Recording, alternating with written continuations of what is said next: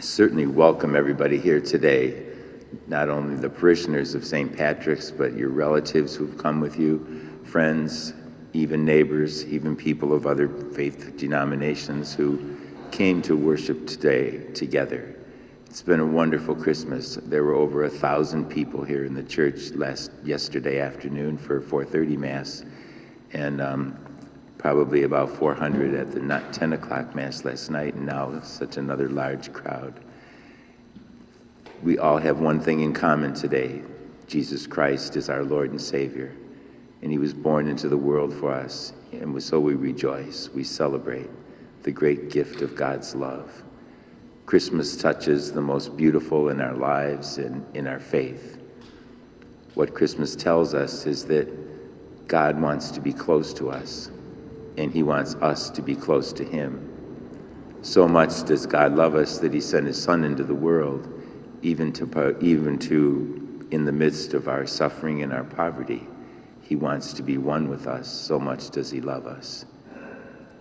We gathered together today to say thanks to God for this tremendous, tremendous gift.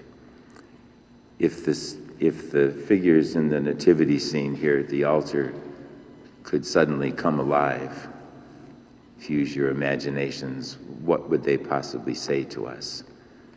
Our Blessed Mother, for example, would she complain how rough it was riding a donkey across all that distance while she was pregnant on a bumpy road?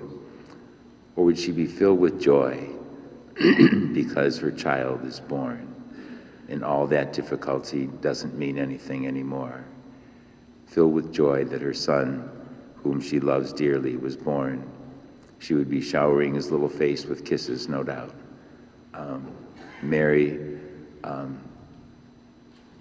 looks at him with wonder and awe, knowing the angel said that he would be called the Son of the Most High, the God, Lord and God. Mary was filled with joy. And what about St. Joseph? Would he have been worried about them having to be in the stable on that night? Probably not. Joseph was a very trusting man and probably was very much at peace. He would say, probably, I did the best I could, and now I leave the rest to God. I find having to think about that a lot myself. Do everything I can, and it never seems to get done, and I worry. But I need to do the best I can and leave the rest to God. It brings peace in our lives. And the shepherds, they were the most, on the low rung of society, they were the least important of the people. And what excitement there must have been in them to know, announced to them by the angels that their Lord and God and Redeemer was just a few feet away from them. Probably saying, who am I, sinners that we are? How can God come to me? But it tells us that God came into the world for everyone, the lowest of society and the greatest of society, like the Magi from far away. He came for all of us. Pope Francis has declared this year to be a year of mercy, and he's opened wide the doors of grace for all of us. And that's why Jesus was born, to bring us his mercy, which is heartfelt compassion. If we need God's mercy, we need only ask. He's waiting to hear from us. And what about Jesus? What would he say? Well, he couldn't talk yet because he was just born. He's just a newborn baby. But from his divine side, would he be saying, looking around and saying, why did I ever do this? Or from his divine side, would he be saying, be filled with joy in his infant body, that he came to bring life and faith and hope to his people? I think that's the way it would be.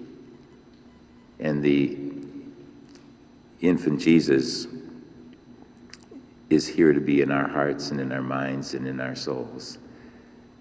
What about the animals? They probably were excited about all the people coming and going inside the barn that night. Where they had wonder and awe because they knew they were before their Creator, their Lord and God. Who knows? It would be a stupendous miracle if these figures came to life. That just doesn't happen. But what is the miracle of Christmas? The miracle of Christmas is that God came to us so that we might become divine. He's going to raise us to a higher level of life, which is unheard of. He's going to give us supernatural life. We still remain human, but he shares his very life with us on a supernatural level, and that's the miracle of Christmas.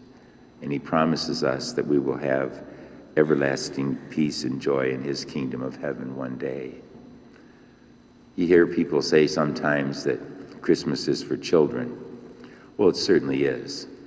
But we get all excited, and certainly it's a great joy to see the kids get all excited about opening their presents and so forth on Christmas Day. And yet Christmas is also for adults. It's for everyone. There's caricatures which show sometimes the father playing with the toys that he gave his kids. I was reminded of that last week. There's a few boxes up in my room that I haven't opened since I moved here to St. Pat's.